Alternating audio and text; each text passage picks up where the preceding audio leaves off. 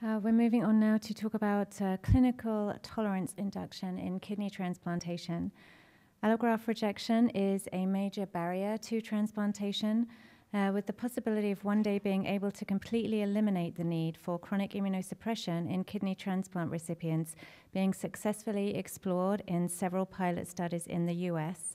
For our final session today, we welcome back Dr. Dixon Kaufman, along with Dr. Peiman Hematti, to discuss current research and some of the early results in clinical tolerance induction in kidney transplantation. Dr. Hematti is a professor of medicine in the Division of Hematology and Oncology at the University of Wisconsin School of Medicine and Public Health. He is the director of the Clinical Hematopoietic Cell Processing Laboratory, and in that capacity oversees all the peripheral blood stem cell collections. Dr. Hematti runs an active basic research laboratory with the goal of developing methods for ex vivo generation and expansion of hematopoietic stem cells. His clinical research interest is in the use of novel mobilization agents for collection of peripheral blood stem cells. Please welcome first Dr. Peiman Hematti.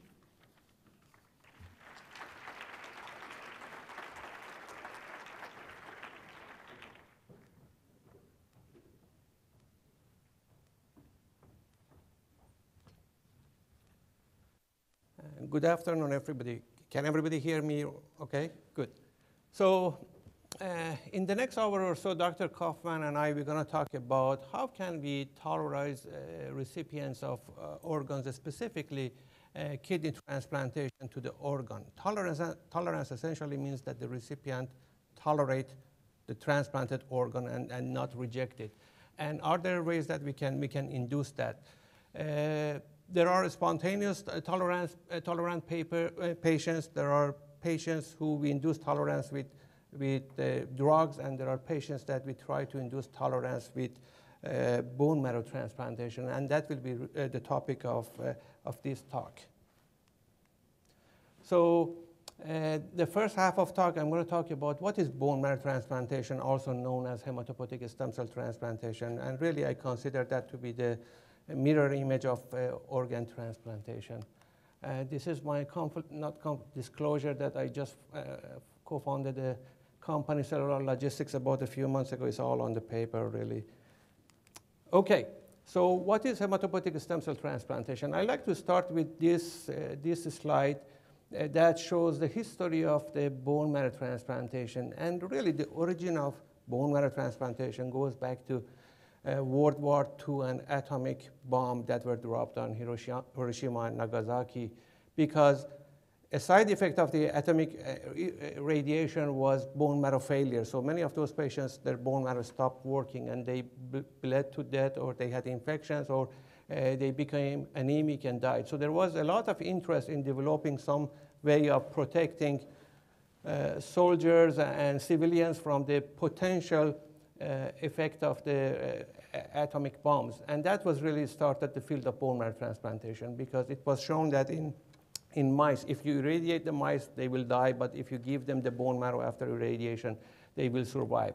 So, but it took about more than 30 years of research before it started taking off, even more, 40 years. So for 40 years, it was just done based on very small-scale clinical trials, and the results were not that successful. But over the years, it became more successful to the point that for now, it is estimated that we do about 50 to 60,000 transplant all over, bone marrow transplant all over the world. And it is believed that there are about 1 million survivors of bone marrow transplantation that is being done for different diseases. And I just want to say that there are two types of transplant. One is autologous, that we use the patient's own bone marrow, and the other one is allogenic, that we use a donor bone marrow for transplantation. I also like to say that there are a lot, I think bone marrow transplantation is really the mirror image of solid organ transplantation. But interestingly, the Nobel Prize in 1990 was shared between Dr. Joseph Murray, who was the first who did kidney transplant, and E. Donald Thomas, who was the first who did successful bone marrow transplantation. So it's just saying that we get along, and there are a lot of things that are common between us and solid organ transplanters. So just a quick overview of the differences between solid organ transplantation and bone marrow transplantation. So in solid organ transplantation, you all know that we put a kidney from the donor inside the recipient. And in this case, the recipient immune cells are the cells that are trying to reject the organ, transplanted organ like kidney. So these immune cells are from recipient. They are going after the donor organ. In bone marrow transplantation, it's opposite. We put new immune cells from the donor into the recipient. And in this case, these are the donor cells, immune cells of the donor that are going after the recipient. So it's opposite of this, which recipient cells are rejecting the donor cells. Here, the donor cells are trying to reject the recipient cells. And this is what we call graft versus host disease versus rejection. You can also call it host versus graft. So that's the reason I'm saying bone marrow transplantation and solid organ transplantation is a mirror image of each other. So as you all know, in solid organ transplantation, blood groups really matter. It's a very important factor. In bone marrow transplantation at all, we don't care. We can transplant from any blood group to any blood group. And the fact is that usually after about 3 to 6 months, the blood group of the patient will change to the donor blood group. So if we transplant, for example, A group to an O group, after 6 months, the patient is now A group. The blood group of the donor, the recipient will become the blood group. I mean, the blood group of the donor will become the blood group of the recipient. In solid organ transplantation, HLA is important, but not as much as the bone marrow transplantation. The biggest factor in bone marrow transplantation is really HLA typing. We need to have as match as possible HLA typing between the donor and recipient. And if we don't have a good match, then we will have graft versus host disease as a complication. And I have to say, graft versus host disease can kill 25% of the patients if not controlled. So in solid organ transplantation, we have graft rejection. In bone marrow transplantation, we have graft versus host disease. So what is bone marrow? Bone marrow is an organ inside the long bones of a human body. This is the way it looks under microscope. And the job of the bone marrow is to make all type of blood cells and immune cells, T cells, B cells, NK cells, platelets, red blood cells. And every day it is estimated that about hundreds of billions of blood cells are produced by this organ that resides inside the bone marrow. So this is a microscopic view of that. This is a view of the blood cells, and these cells are all made in the bone marrow and then traveled to blood. So this is the bone marrow. And what is a bone marrow transplantation? Bone marrow transplantation is a procedure that we have a recipient, and like a kidney transplant, we have to prepare the recipient so the recipient doesn't reject the transplanted organ, which is here is bone marrow. And usually what we used to do that was using radiation, using chemotherapy for sometimes up to a week and sometimes 10 days prior to giving the bone marrow. And then the day that we call day 0, we go and give the new bone marrow from the donor. And as I said, there are 2 types of transplant. One is autologous and the other one is allogeneic. And in the case of allogeneic, because the donor is somebody else, it's not the patient. In the case of autologous, there is no risk for rejection or graft versus host disease because we are giving back the donor cells. But in the case of allogeneic, we have then to give medicines like what we do with solid organ transplantation, like tacrolimus, to prevent graft versus host disease. And then we have the same problems like solid organ transplant patients because we have to take care of infections, viral infections, bacterial infections, fungal infections. But in bone marrow transplantation, in contrast to the solid organ transplant, usually we try to taper off the immunosuppression. Around 3 months, we start tapering, and by usually 6 months, patients are off immunosuppression because now the patient's bone marrow is full of the donor cells, and they have a new immune system, and we want the immune system to work. So at that time, we try to stop immunosuppression. But the only group of patients that are still will be on immunosuppression at that time are the people who have developed graft versus host disease. Because if somebody somebody's immune system is active and trying to destroy the recipient tissues, we have to suppress that, and then we will continue using the immunosuppression. So again, these are some of the major differences between bone marrow transplantation and solid organ transplant. As I said, the number of bone marrow transplants just keep going up. These are the number of autologous transplants. These are the number of allogeneic transplants. And again, around 60,000 bone marrow transplant is being done worldwide. So what are we using bone marrow transplantation for? As of now, the major indication for bone marrow transplantation is blood cancers, hematologic malignancies, like leukemias, lymphomas, multiple myeloma. And the reason we are doing that is that because there is no other treatment available for those type of diseases. There are diseases that drugs do not work most of the time. So we have to use transplantation. So that's what we do. It can be autologous or allogeneic. There are immunodeficiency diseases. There are kids born with lack of immune system. And as I said, the bone marrow is making all human immune system cells. So that's another major indication for allogeneic transplant. We have to replace the bone marrow of the patient who doesn't make any type of immune cells with a normal allogeneic bone marrow to develop a new bone marrow, functioning bone marrow. There are diseases like sickle cell disease that your red blood cells are abnormal, and the only way to cure that is really replacing the bone marrow cells with a new bone marrow, and that's again allogeneic hematopoietic stem cell transplantation. Very promising, but it's still sort of experimental, but it's progressing rapidly, is use of bone marrow transplantation from the donor of the organ to not only replace the organ, but replace also the bone marrow of the recipient. And if we can do that, then the bone marrow and immune cells of the recipient is going to be at the same type as the organ cells. So they will not reject each other. They will not fight each other. And that is what we call combined allogeneic bone marrow and solid organ transplantation. And that's what Dr. Kaufman is going to talk about. And then some autoimmune disorders. Again, the autoimmune disorders, the problem is that there are bad clones of T cells, B cells that are attacking the recipient cells. One way of potentially treating that is that to replace again the bone marrow and immune cells of the recipient. So I'm just showing this slide to say that back in '68, University of Wisconsin was one of the 2 places in the world that did the first successful bone marrow transplantation in a patient with Wiskott-Aldrich, which is an immunodeficiency disorder here in '68. And again, we just saying that UW contributed really to the field of bone marrow transplantation a lot. So how do we collect the bone marrow, and what is this organ we are talking about? So this is a patient in the OR laying on his or her stomach, and these are 2 transplant physicians that using these big needles. We go to the pelvic bones. We give it to a person who is putting it through a bag and filter.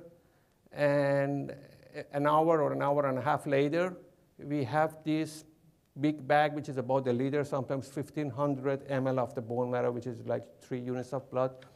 So this is the organ we are transplanting in bone marrow transplantation. Essentially looking like blood. This is fat, because there is fat inside the bone marrow.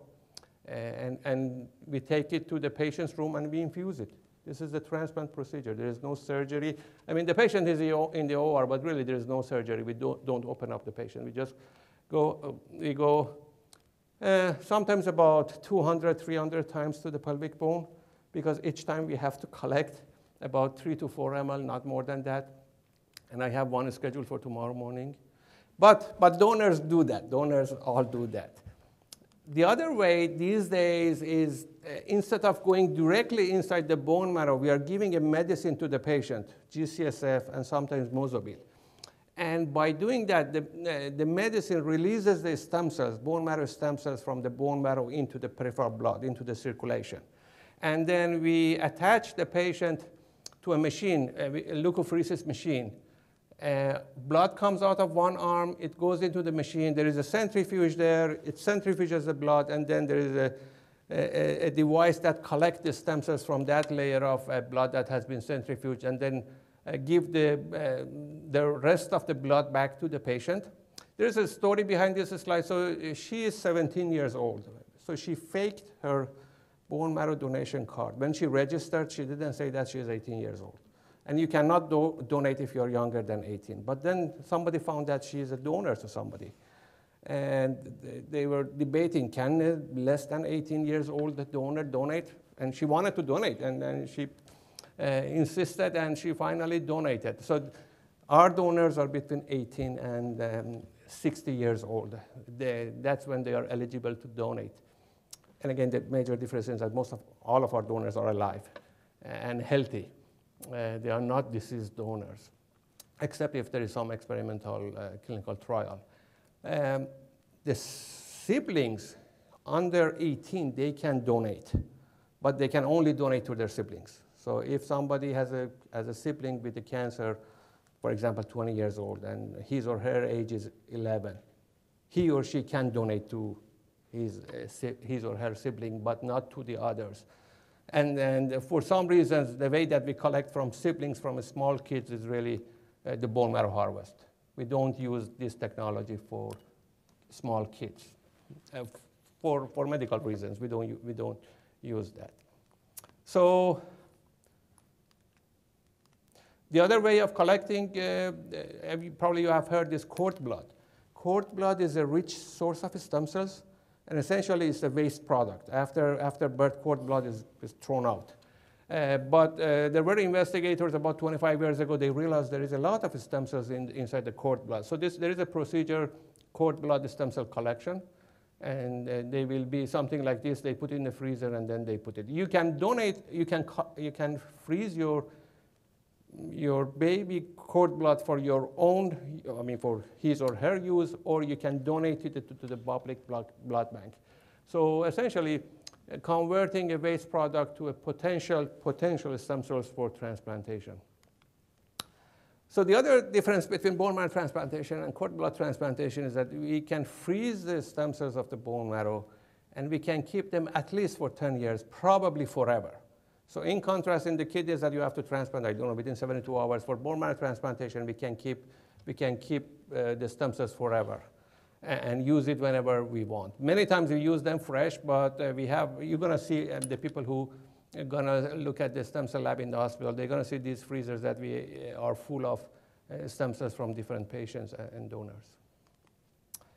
So bone marrow transplant really is a global phenomenon, because our donor for a patient may be living in Hamburg or somewhere else in Germany or UK or anywhere in the world. So there are about 20 million people who have registered to be donor for bone marrow or peripheral blood stem cell. So when we have a patient that is in need of transplant, we put the HLA typing of the patient into a computerized system, and then they will tell us, for example, there are 2 donors, one is in Germany, one is in UK. We contact NMDP, they will contact the donor, they will schedule a collection of stem cells or bone marrow in Germany. And then they will put that into a carrier bag and then bring it to Madison. And then we transplant the cells. So this is a global phenomenon. These are the centers that are part of the Center for International Bone Marrow Transplant Registry, which is located in Milwaukee. So we ship products all over the world. Most of our stem cell donors from overseas are from Germany and UK, and that's because of the background of people in Wisconsin. They were mostly German immigrants, so we get a lot of donors from Germany. I know for solid organ transplantation, they have to be in the country. For us, they have to be somewhere on this earth. So the concept of bone marrow transplant at the beginning was all based on what we call myeloablative HSC, hematopoietic stem cell transplantation or bone marrow transplantation. And as I said, there is patient with cancer, we give radiation and some chemotherapy. And at the beginning, before we knew much about the immunology of transplantation, we thought that these modalities are needed to replace, to kill the cancer cells. So this is a patient with leukemia. These are leukemia cells. The bone marrow is supposed to be like this, but now it's replaced by the leukemia cells.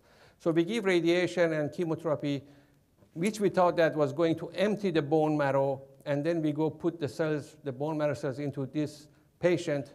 We infuse it IV, but then the cells go inside the bone marrow, and after 14 to 21 days, they replace all the bone marrow cells. So this is the way we thought that bone marrow transplant is working to treat cancer. And it still is one of the ways, but it's not the main reason that the bone marrow transplant is working. Oops. Okay. So when we give radiation and chemotherapy, one of the side effects is what we call mucositis. People who get high dose radiation after transplant, they develop all these ulcers. They may not be able to eat for a week or two at least. They're going to be on morphine drips, pain medication. So these are some of the toxicities of myeloablative transplant. This is acceptable for cancer patients because without bone marrow transplant, they will die. This is not acceptable for a kidney transplant. You cannot do the same thing to the kidney transplant. Kidney transplant patient, I mean, if doesn't get the kidney, gonna continue on dialysis but these are sadly had been acceptable for the cancer patients. The way actually bone marrow transplant and stem cell transplant is working is actually nothing to do with the stem cells. It's all about immune cells of the donor. So when we do transplant, we transplant also a lot of T cells. And the job of the T cells are going after the cancer cells and kill the cancer cells inside the bone marrow. So really, this is not that radiation. Radiation and chemotherapy helps to get rid of some of the cancer cells, but the way it actually works is that the immune cells that we transplant go after those leukemia cells and kill them. But sometimes these immune cells get overactivated. These are the donor cells, and they go after the tissues of the recipient, and that's what we call graft versus host disease. And this is a picture of a patient with graft versus host disease, and this is what we want to avoid. But this could happen because the immune cells of the donor are going after recipient cells, opposite of graft rejection. So one way to decrease the toxicities of transplant and avoid graft versus host disease and also, for example, mucositis is, can we use conditioning regimens that are not as toxic? So we used to give a lot of radiation, harsh chemotherapy, but then we realized we can do transplant without giving too much radiation and chemotherapy drugs by just giving some immunosuppressive drugs. We immunosuppress the recipient, so when we are putting the donor cells, the recipient immune cells cannot reject the donor cells. So the donor cells win because they have not seen the immunosuppression. So many of these patients, they don't ever get any mucositis. Many of these transplants are done as outpatient because they don't become sick. We give the cells, we infuse the cells in the clinic, they go home, they never get admitted. But with this type of transplant, so the traditional transplant has been very toxic. We needed intensive chemotherapy and radiation, and still we do that on occasion, but that's for aggressive malignancies. Non-myeloablative, and sometimes we call it reduced intensity transplant, we give lower dose of chemotherapy radiation. It's much less toxic, and this is something that if we want to use stem cell transplant for tolerance induction to an organ, we're not going to use this regimen. We're going to use this regimen. Dr. Kaufman is going to talk about that. So just the last few slides, another major factor in bone marrow transplantation, and that's really the basis of all the work in the last 50 years, more than 50 years, to use bone marrow transplantation for induction of tolerance, really started with Dr. Owen publication back in 45. Dr. Ray Owen was in genetics department here at UW-Madison. And what he found was that in marrying cattle that are a special type of cattle, they have a lot of twin pregnancies. And he found that the cattle that share a placenta, when they grew, they were carrying two different types of blood groups. They had both blood groups that were A and both blood and O. They were carrying essentially the blood group of the twin cattle. And he showed that, and this was thought that because during the intrauterine life, they had a common circulation system, allowed the stem cells from bone marrow of one twin to go to the other one, and then keep making blood cells for the rest of the lives of the cattle. And so they carry blood group of each other, and they carry the bone marrow cells of each other. And because they have immune system of each other, they tolerate the transplantation from one to the other. So this is really the basis of all the research done in, from 45 moving forward on tolerance induction. And we also, bone marrow transplanters, we use that concept too. So based on Dr. Owen's work, we realized that at the beginning, when we mix the donor cells with the recipient, for a while, the donor and recipient carry both type of cells.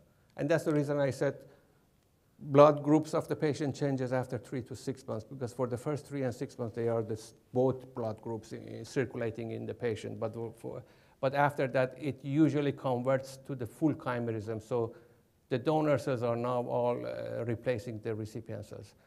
If we can keep patients in this state of mixed donor chimerism, again, Dr. Kaufman going to talk about that. If we can keep patients in this state of mixed chimerism, then each one of them can tolerate organ from the other one. And that's really the goal of tolerance induction using combined bone marrow and kidney transplantation. So you're going to take a look at our stem cell lab, because I said that the immune cells of the donor can cause graft versus host disease and immunological reactions. We don't need those cells. What we need is really stem cells, CD34 cells. This is a machine. You're going to see the machine in our lab. And this is what we do is that we attach magnetic beads to these stem cells. And then there's a big magnet there. So we pass these cells through this big magnet, and then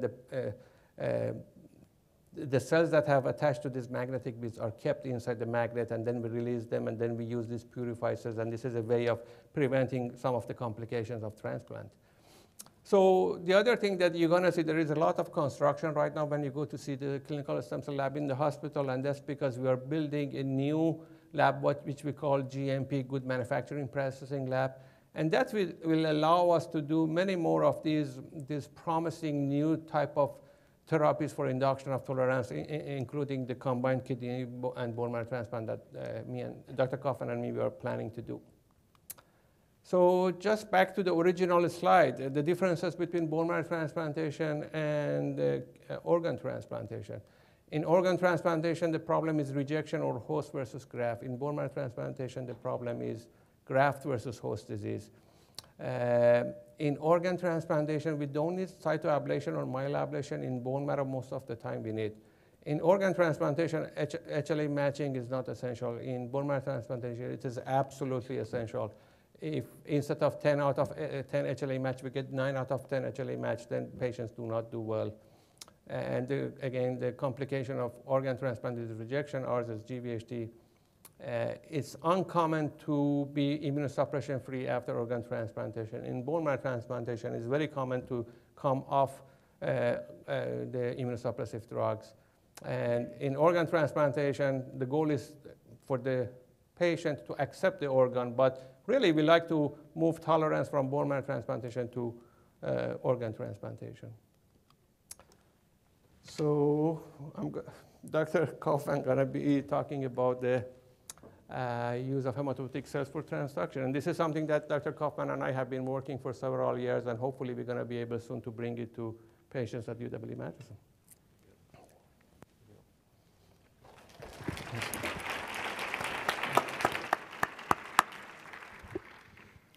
Well, that was a fantastic overview, and educational lecture on bone marrow transplantation. And this is going to play a larger and larger role in the future in trying to achieve complete immunosuppression withdrawal in our transplant patients.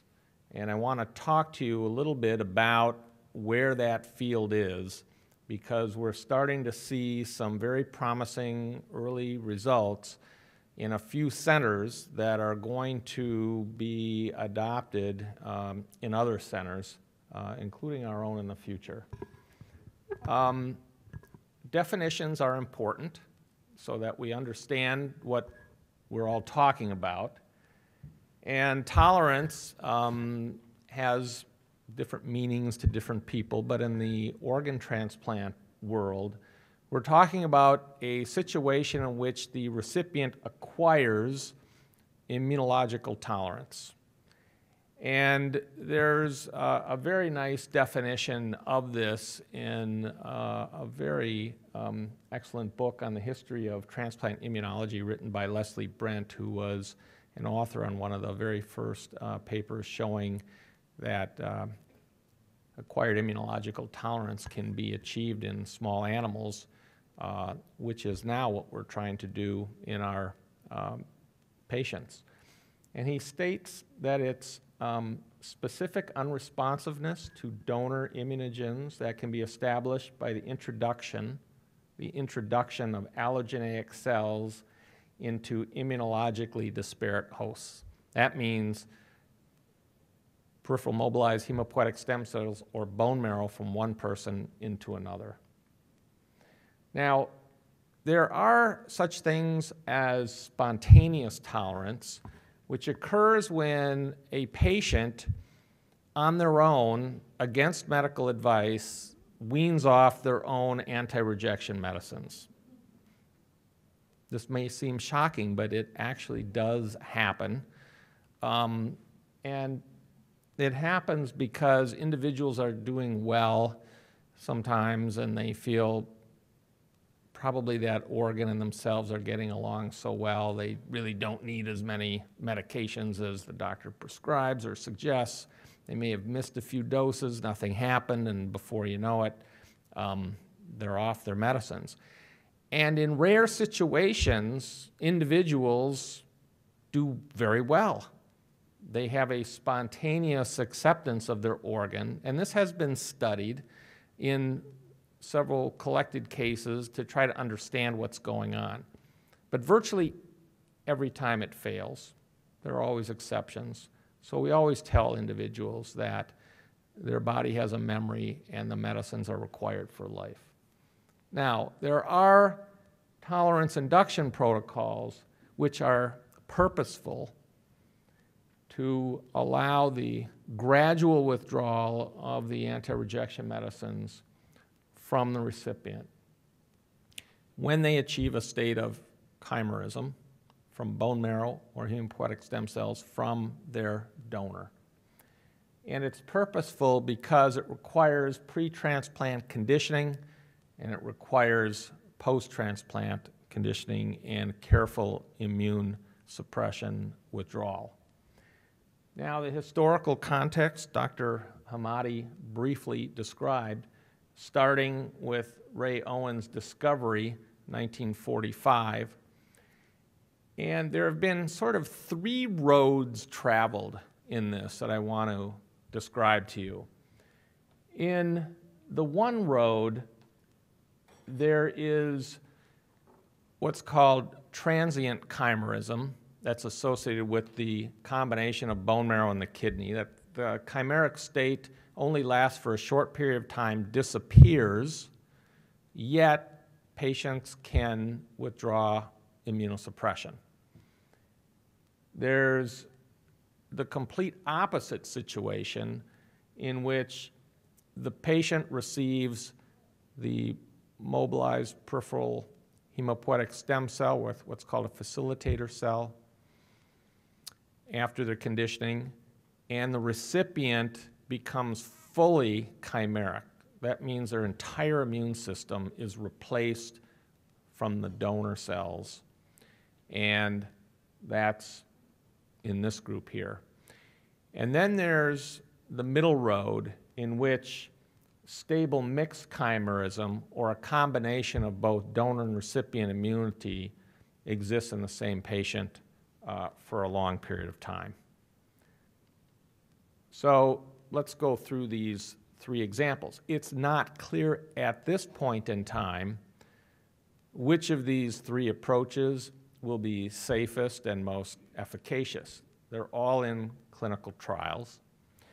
The first one started in Boston at the Massachusetts General Hospital. And these were studies done about 10 years ago in a very small number of patients. All received living-related donor kidney transplants. and they all received transient chimerism. Years later, in Palo Alto at Stanford University, a different approach was done in which living-related donors, first they were HLA matched, and now they're one haplotype mismatches, so the HLA matching is fairly common, are transplanted.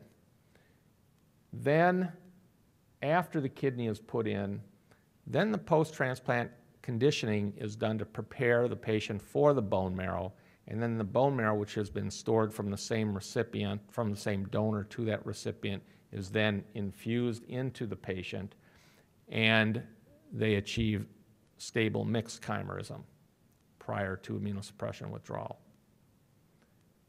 And then I mentioned earlier the situation, they're doing this in Chicago at Northwestern, where they try to achieve total chimerism. They're using living unrelated and living related, more disparate donor-recipient pairs, a pre-transplant conditioning regimen prior to the kidney going in, and achieving total chimerism. So those are sort of the three models. Now the hurdles in all three are very similar. The patients must undergo a conditioning regimen, and they're slightly different in each one. They're all non-myoablative, that's important, but they're slightly different. In every patient, we wish to avoid the occurrence of graft versus host disease. That's too aggressive an outcome with the bone marrow transplant. But you also want the bone marrow to engraft so that the recipient achieves a state of chimerism. And the degree of donor-recipient matching can be variable depending on the particular protocol. Importantly, we want this to be safe. So here's the first report that came out of Boston that talked about HLA mismatched kidney transplantation without maintenance immunosuppression. And this was reported in 2008. And this was what their protocol looked like. Once the patients were conditioned and received the bone marrow, then they received their kidney transplant, and they all stay on some immunosuppression for a variable period of time. You can't do this without any immunosuppression, and they're the common agents that you would expect, either cyclosporin or tacrolimus, prednisone, mycophenolate. They showed an example of 5 of their patients. This is patient 5, so you can see after about 9 months, the tacrolimus is eliminated. The other medicines are eliminated a little earlier. And they measure, you can draw blood samples and you can try to detect, quantify how much chimerism is in the recipient from the donor cells. And they noticed that they achieved chimerism for a short period of time and then it went away. There was no graft versus host disease. There were no rejection episodes. The kidney was working very well. And so they went ahead and they started to eliminate the anti-rejection medicine and got the patients off. Besides monitoring the creatinine values to show that the kidney's working well, they do kidney biopsies to make sure that within the organ there's not malignant, rejection, detrimental infiltrates. And this is an example of a good histologic picture of that. In the second example at Northwestern in Chicago, they reported their results about 3 years ago and talked about chimerism intolerance in HLA mismatched transplants. So these are in patients that do not share many HLA antigens. So these are a little bit more difficult to achieve. Their conditioning regimen was a little stronger. It's still non-myoablative, but it's not completely benign. They get some strong medications, fludarabine, total body lymphoid irradiation, some Cytoxan, and you can see how this is done up front. And you saw from Dr. Hematti how the bone marrow changes with some of these conditioning agents. It sort of diminishes or creates space for the new bone marrow. And so the patient then receives their transplant, and then the next day they receive an infusion of the prior collected hematopoietic stem cells with some T cells, and in this particular protocol, a special cell type called a facilitator cell that helps protect the patient from rejecting either the bone marrow so they get engraftment and protects against GVHD. After the transplant is performed and the conditioning, they are maintained on tacrolimus and MMF. Over a period of time, the MMF is weaned off after 6 months. And then if everything is going well, meaning the kidney is working, there's no rejection, there's no GVHD, then the tacrolimus is slowly weaned off by 12 months, and then they're off medications completely. In their first series of report of about 16 patients, they had very good success. Of about 75% of the patients were successfully weaned off the medicine, and the histologic examination of the transplants looked really clean, really good. So this is a very, very promising technology that they have now extended to many more patients.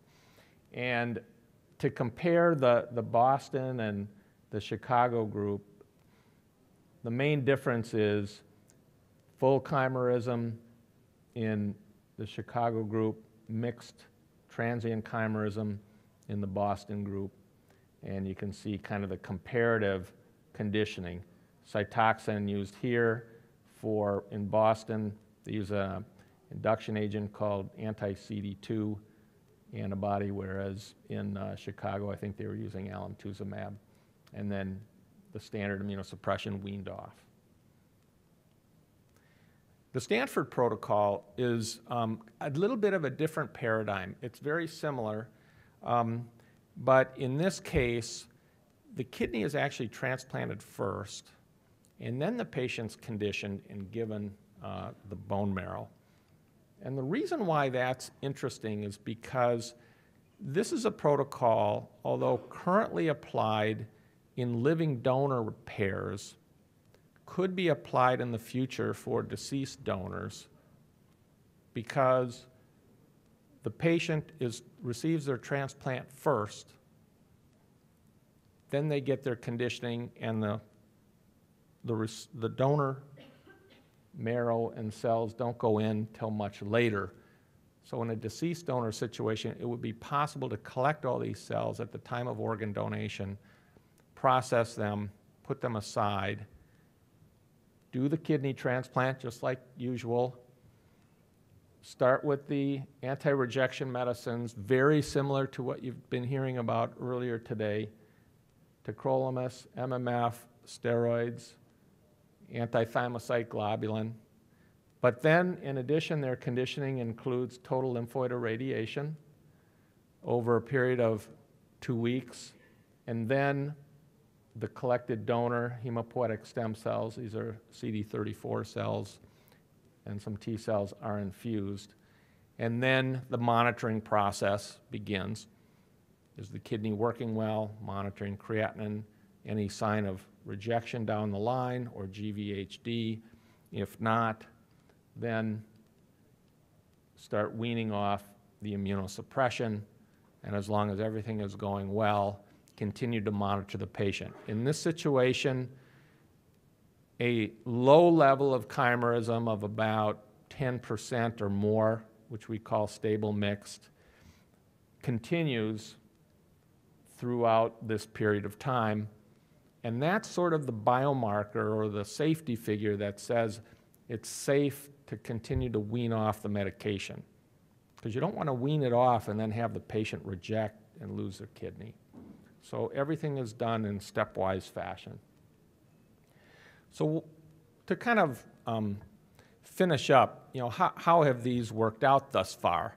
They're all done in relatively low numbers. They're in rigorous clinical trials. They get funding from NIH and other sources to do this. And they're all done right now at just a single center. Till they kind of work it out, they can define the efficacy and the safety. So at the MGH, they've done a total of 10 patients.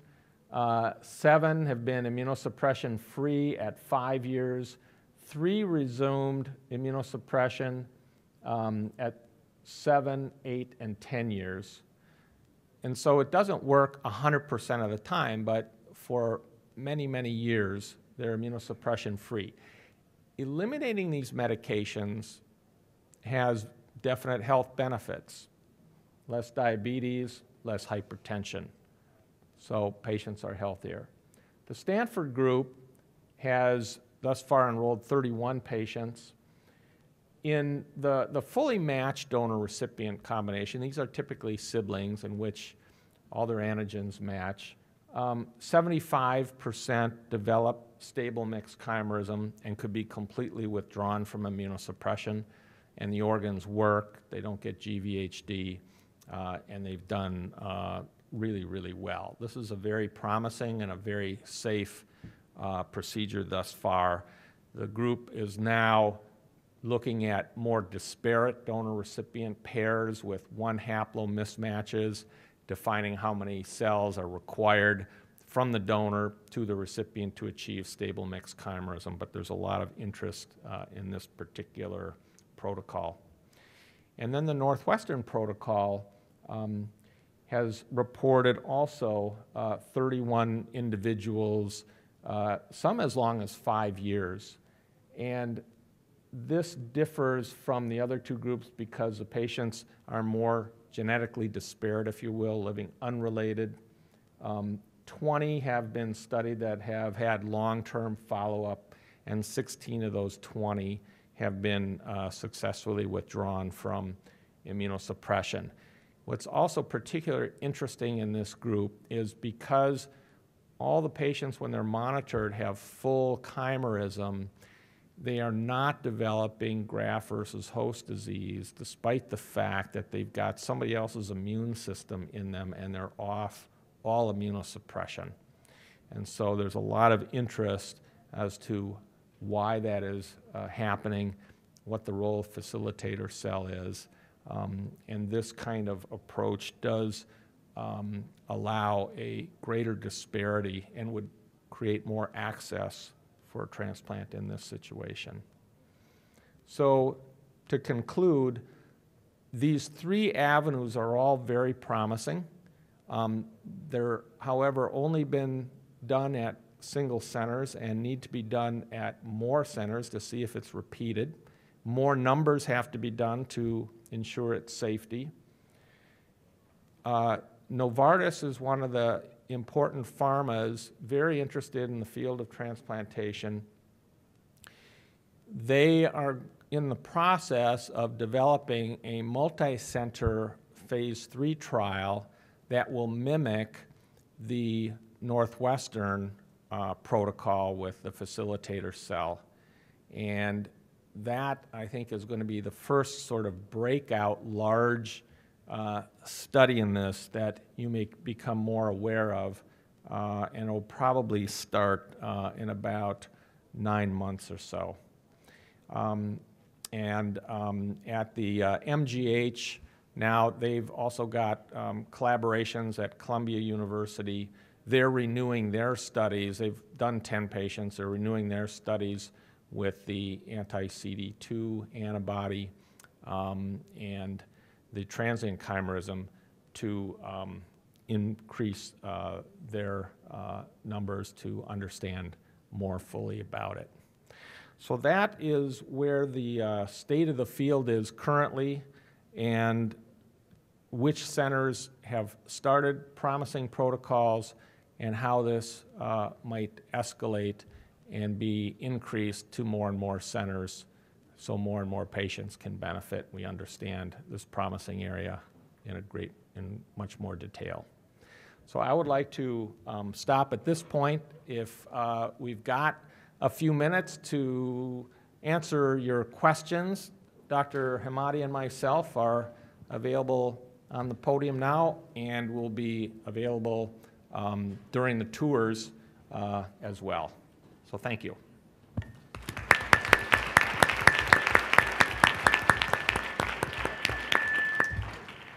I have a question. So BMT transplanters have said for a long time that two immune systems don't play well together in the same body, that one ultimately dominates. What is it that allows the mixed chimerism to remain stable?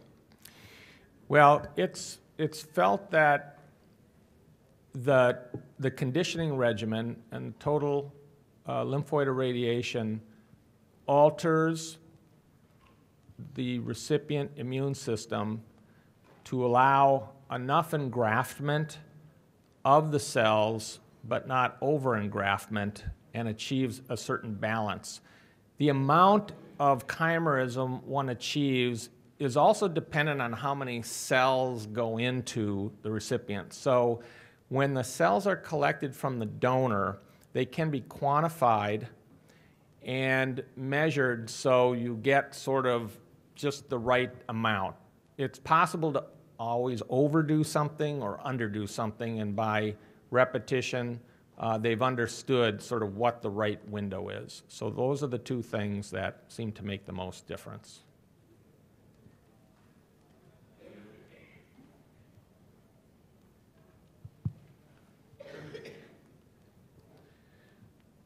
Microphone's on the way. So with, in a kidney transplant, although the risk is very low, say someone's 10 years out, they may still have they have that risk of rejection. If you are in this stable state of mixed chimerism, is the graft versus host disease risk something after that first 6 months, or is that more of just an immediate risk? Well, that's a very good question that nobody completely has the answer to yet. Will GVHD kind of rear its head, later down the road? And thus far, it has been almost a non-occurrence in the Boston series, where they have transient chimerism, which isn't surprising because it goes away, nor in the Stanford group, where they have very low levels of stable mixed. In the Northwestern experience, where they have full chimerism, this is where there's a little bit more concern as to kind of what's holding it back from sort of exploding. But some of the patients have been followed for 3-4 years and have not shown either acute or a chronic form of GVHD. It's not quite clear if we understand why that is. It's still a relatively small number of patients, and it's still of concern and looms out there. Now, there are treatments for that if it crops up. Certainly patients are being monitored, but has yet not been a concern. Now, when the new study starts, and there will be multiple centers involved and many more patients, I think we'll learn more about the risk. And as I showed in one of the slides, the hurdles we have, the most important thing is safety, safety, safety, because transplantation is, fairly safe the way we're doing it now. We don't want to make it less safe, but we want to achieve some of the breakthroughs that might minimize or completely eliminate the medications, because there's some real health benefits to doing that. Dr. Hematti, do you have some comments as to what might be holding people in check and not getting GVHD? So this is what we also sometimes see in patients who had sickle cell disease. For sickle cell disease, we don't need really to replace the whole bone marrow, because if we have just half of the bone marrow making good red blood cells, the hemoglobin of the patient will be to a level that is safe. And as Dr. Kaufman said, as of now, I can't remember seeing any report that GVHD happens years later if mixed chimerism stays. There is always the risk that mixed chimerism goes away and become all recipient cells. Usually it happens and it stays as recipient cells rather than the donor cells when they are mixed chimerism for a long time. Usually the donors don't take over to cause GVHD. And then I have another question. Is this anything that you would see in the future that we could use with deceased donors? So there's a big potential for that, but it would probably have to resemble what the Stanford group is doing, because the conditioning is done after the transplant, which would, of course, be the situation for deceased donors. Now, there's going to be other mechanisms or other techniques to try to also induce tolerance through the infusion into the recipient of a special line of regulatory T cells that are grown up, that is not a formal hematopoietic stem cell or bone marrow transplant, that some programs are starting to investigate, though there haven't been any reports in clinical trials yet. So that's another possible avenue that would be more appropriate and more linked to a deceased donor situation. So you may hear about those kinds of things in the future as well. So people had done some clinical trials using the deceased donor bone marrow, but none of them led to any good mixed chimerism. So they collected the bone marrow from vertebral body of the deceased donor and infused it, but they never showed that there was mixed chimerism because the recipient always rejected those cells. But in the future, we like to see safe methodologies that allow to do this in the deceased donor. Do we have any other questions? Thank you, Dr. Kaufman and Dr. Hematti. Thank you.